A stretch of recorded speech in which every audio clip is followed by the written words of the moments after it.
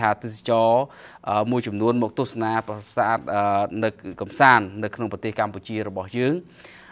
ទៅរកកន្លែងស្ងប់ស្ងាត់នៅទីអារាមបាទអញ្ចឹងដំបូងទៅកន្លែងកំសាន្តដែលមានមនុស្សឥឡូវនេះទៅទីអារាមវិញបាទគេថាឯកឧត្តមខៀវកញ្ញរិទ្ធរដ្ឋមន្ត្រីក្រសួងព័ត៌មានបានលើកឡើងថាសាសនាព្រះពុទ្ធបានបង្រៀនមនុស្សឲ្យមានចិត្តស្ងប់ស្ងាត់ហើយបច្ចុប្បន្នមានភ្ញៀវទេសចរមួយចំនួនដែលបានមកទស្សនាកំសាន្តនៅកម្ពុជាបានទៅរកកន្លែងស្ងប់ស្ងាត់នៅក្នុងនោះមានទីអារាមដើម្បីធ្វើការតាំងសមាធិធ្វើឲ្យអារម្មណ៍ជ្រះថ្លានិងព្យាបាលជំងឺផ្សេងផងដែរ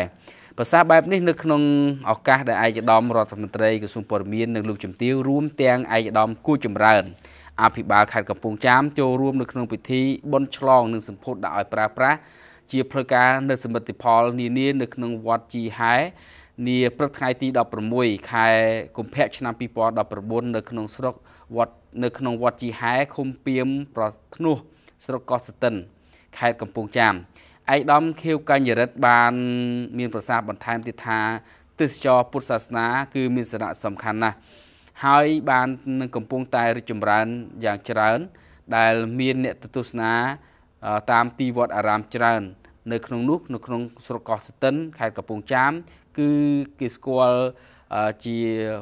គេថាជាងគេគឺវត្តមហាលៀបដែលមានរូបគំរូដែលមានរូបគំនូរសល់ពីសម័យបុរាណនៅក្នុងព្រះវិហារដែលមានវ័យចំណាស់ជាងគេឯកឧត្តមរដ្ឋមន្ត្រីក៏បានបញ្ជាក់ផងដែរថាសមិទ្ធផលដែលកើតឡើងនៅក្នុងទីអារាមវត្តជីហែទាំងអស់នេះគឺដោយសារតែប្រទេសជាតិមានសុខសន្តិភាពហើយនៅមានការខិតខំប្រឹងប្រែងរបស់ថ្នាក់ដឹកនាំរួមទាំងអាជ្ញាធរបងប្អូនប្រជាពលរដ្ឋសប្បុរសជនក៏ដូចជាប្រសង់គោរពប្រតិបត្តិព្រះពុទ្ធសាសនា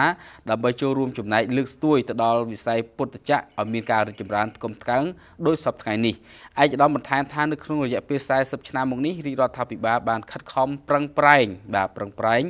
កសាងនៅហេដ្ឋារចនាសម្ព័ន្ធទាំងផ្នែកពុទ្ធចក្រនិងផ្នែកអាណាចក្រឲ្យមានការរីកចម្រើនជាលំដាប់ជាពិសេសនោះគឺបង្កើតឲ្យមានគោលនយោបាយមួយដែលផ្ដល់នៅរបបសន្តិសុខសង្គម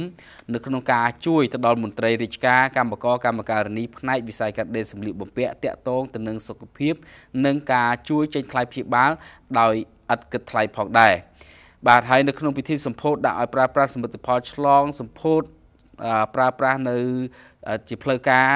នៅសមិទ្ធផលទាំងអស់នេះរួមមានកុដិមួយខ្នងសាងសង់